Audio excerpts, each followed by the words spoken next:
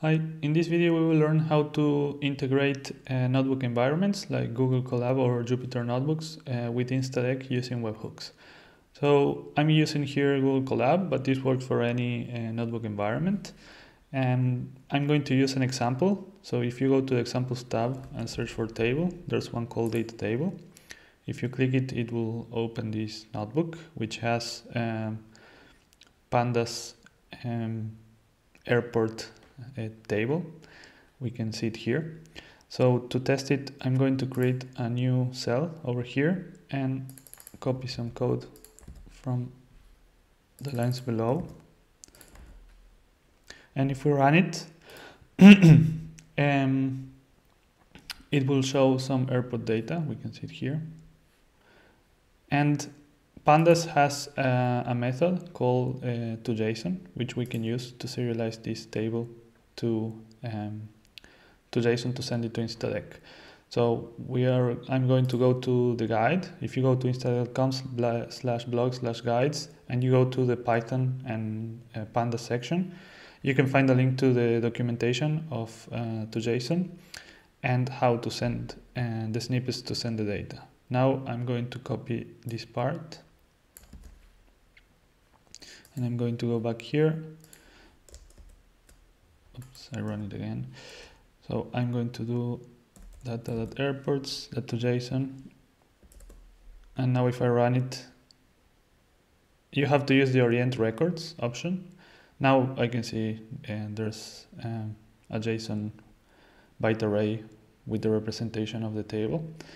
And the remaining step is to assign this to a variable and to copy the snippet from the guide. Of course, you can use, if you use the request library or you already have some code for this, you can use it, but here it's available for you to copy and paste.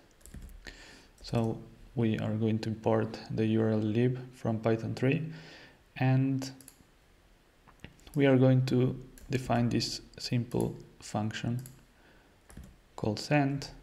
And the remaining part is we need to define the URL, which we'll get now, and then call send with the URL and the body. Now to create this URL, we have to go to Instadeq. We need to create a JSON card because we are generating JSON. And make sure that the detect table and sheet format is enabled. This will detect different formats for JSON and turn it automatically into a table. If you want to learn more about which formats are available, you can go here on the guide to the what's webhook section, and there's a link there to support the JSON table formats. Most of the formats you get your data are supported. Array of objects is a common one. 2 fields, columns and rows, objects with columns as keys, arrays of arrays without the headers, and an array of columns as pairs. If there's any format that you are using and is common and it's not here, just contact us and we are going to see if we added support for it. So now we have our JSON card, and I'm going to go here to manage hooks at the top right and click the add button. It will create a unique URL that maps to the channel configured on this card. So whenever somebody sends data here, it will appear to any card consuming or listening to data on this channel on Instadeq. I'm going to click here to copy the URL and go back to the notebook and paste it here on the URL variable. And now I'm going to run it.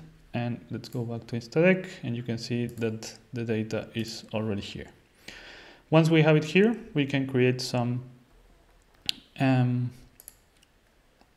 charts. I'm going to do a quick one. Let's count how many airports there are per state. So I'm going to drag the state variable here, select count, and count by state, sort reverse. I'm going to select the magic wand on the bottom right of the group by and select bar chart.